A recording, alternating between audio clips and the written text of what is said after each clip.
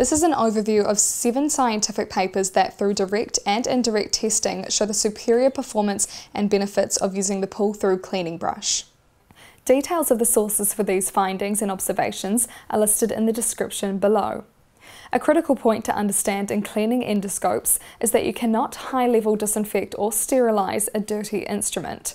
It is vital to have a robust, evidence-based process at the bedside and at the sink to ensure that the endoscope is clean prior to high-level disinfection and drying. Best infection prevention practice is essential to ensure compliance and patient safety. The aim of the Aseptium October 2021 study was to compare and evaluate the cleaning efficacy of the pull-through cleaning brush against alternative brushes. The testing was conducted using 2 methods. The first was the VeriTest blue protein detection system, which uses a natural, non-synthetic protein test soil and a protein-sensitive reagent to indicate the presence of any residual contamination.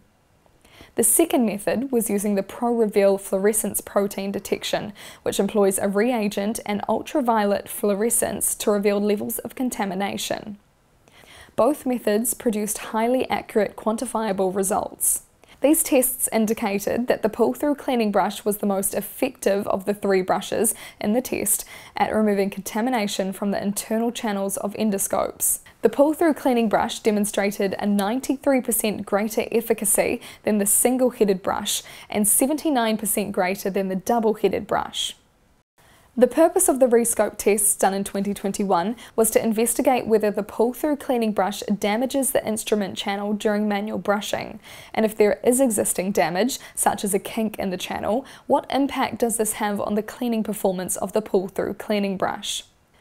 The conclusions were firstly, no damage was observed in the biopsy channel when using the pull-through cleaning brush, and second, the pull-through cleaning brush is more effective than a regular bristle brush in cleaning around a kink in the channel.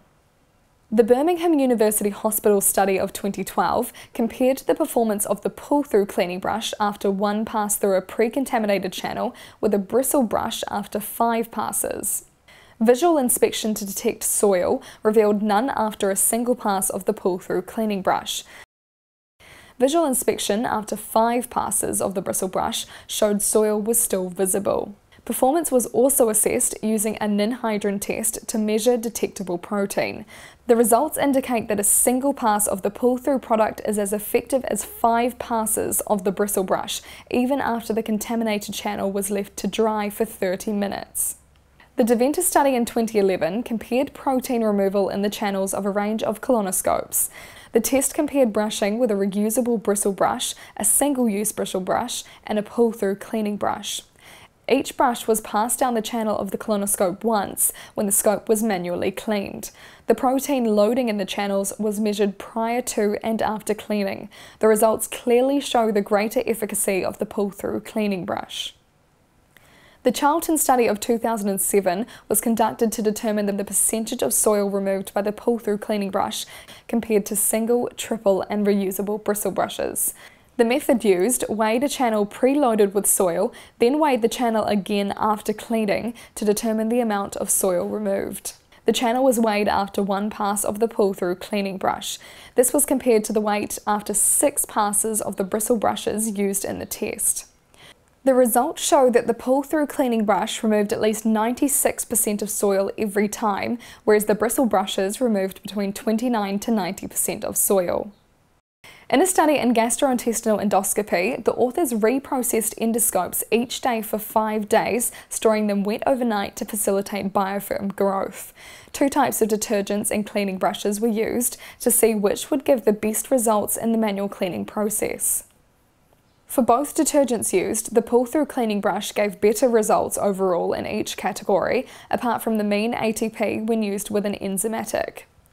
The authors note on page 1289, our data also supports the role of friction in the cleaning process because the use of the pull-through channel cleaner left less organic debris than the bristle brush when evaluated by SEM. The flexible discs of the pull-through device would have better surface contact with the inner surface of the PTFE channel compared to the bristles of the traditional bristle brush used for cleaning. This may explain why the SEM images showed far less residual debris and bacterial forms when the pull-through device was used, regardless of the detergent. A study in Frontiers in Medicine investigated the sampling of duodenoscope channels. Though not directly related to the cleaning capabilities of the pull-through cleaning brush, the study provided some interesting findings. On page 4 of the study, it states, the pull-through channel cleaner was the most effective at removing fixed residuals in the borescope examination. And on page 7, in addition, the borescope assessment supports the initial data reported by Alpha and Olsen, confirming that the use of friction, i.e. bristle brush or pull-through device, for sample collection of the channel is critical to ensure optimal removal of fixed residuals, regardless of what fluid is used or sample extraction.